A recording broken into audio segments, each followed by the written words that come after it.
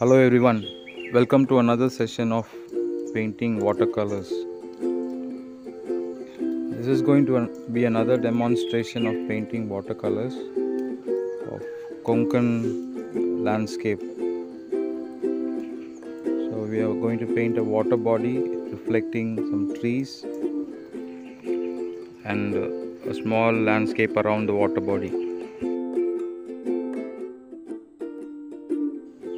This is the distant bushes, a very light silhouette, not even a silhouette, so to show how far it is, distant it is, I'm using this color.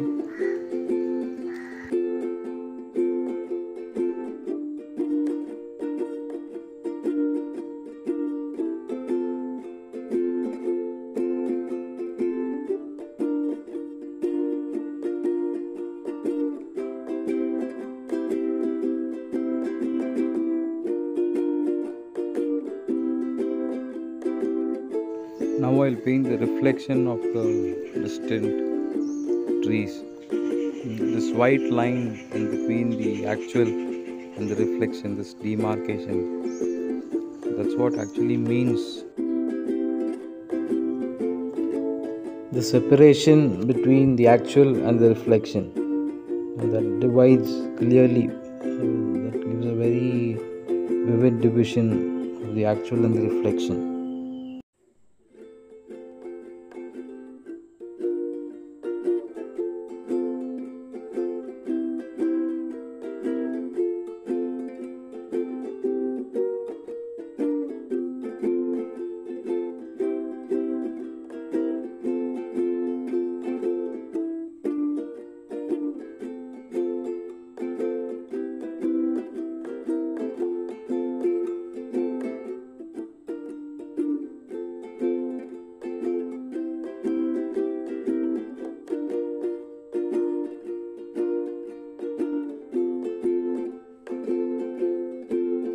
I'm starting with the foreground.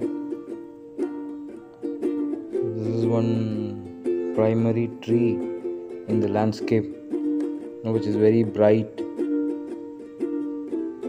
So it is taking the central space in the landscape.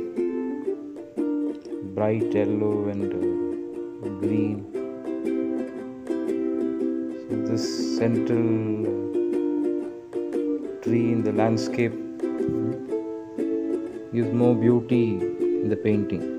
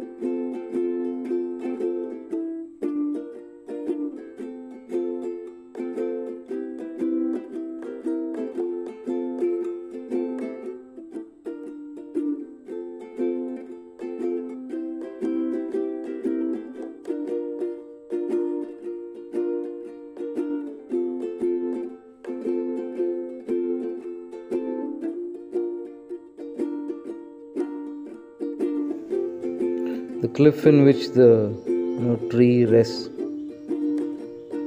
this is also protruding in the waters. So now we are going with the reflection of the land, the tree.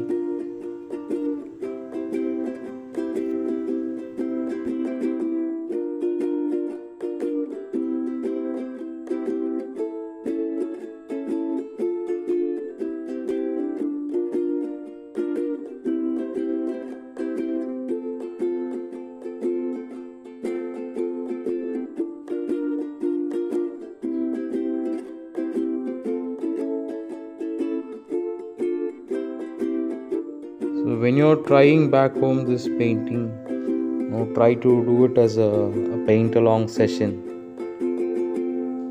Paint along with the painting, pause in between, analyze, see what is happening in my painting, compare it with your painting, recheck again, do again, pause in between, rewind and again play and see. Play it in very slow motion so you'll be able to discover what is happening in the painting. Now the reflection of the cliff, the tree, I'm giving an outside wash to the left side of the colors. Soften the edges.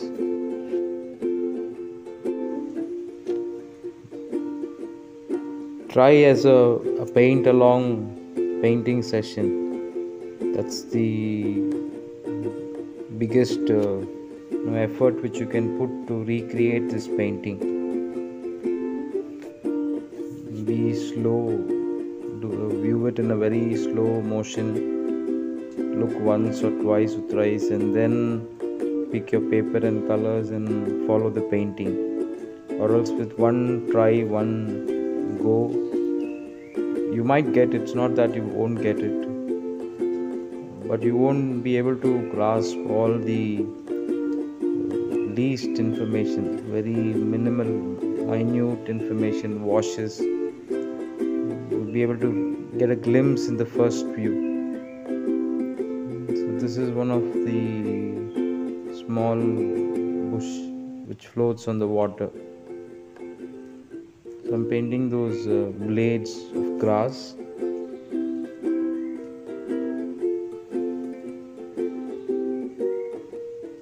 And also the paint the reflection of the bush.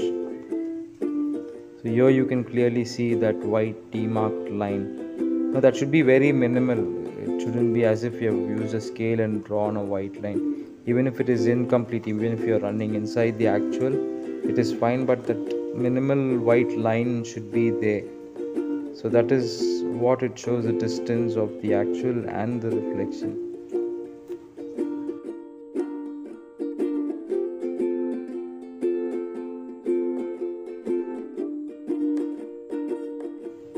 This is another stone, a rock stone which is on the water. I'm using burnt sienna, yellow ochre, burnt umber to paint this.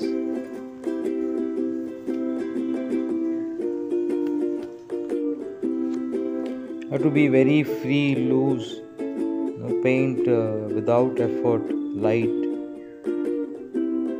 So here my painting is based on washes mostly, then putting effort to create something.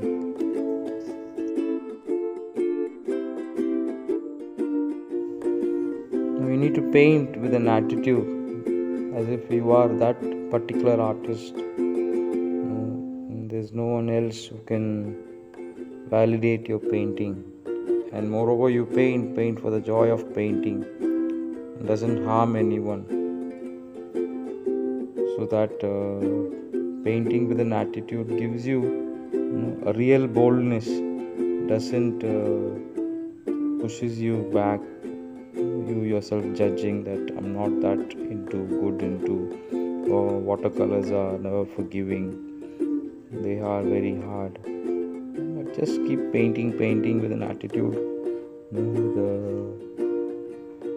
the right intention of painting. And be light in your painting, soft-handled, giving way for a lot of washes, giving way less to brush strokes, dry brush strokes. So this is the last part of the painting. Moreover, the trunk of the tree and the reflection of the trunk on the water.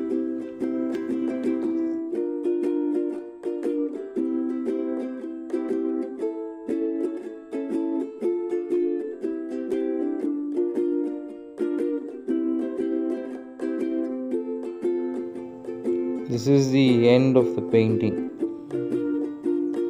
So this is the final work. Thank you for watching my painting.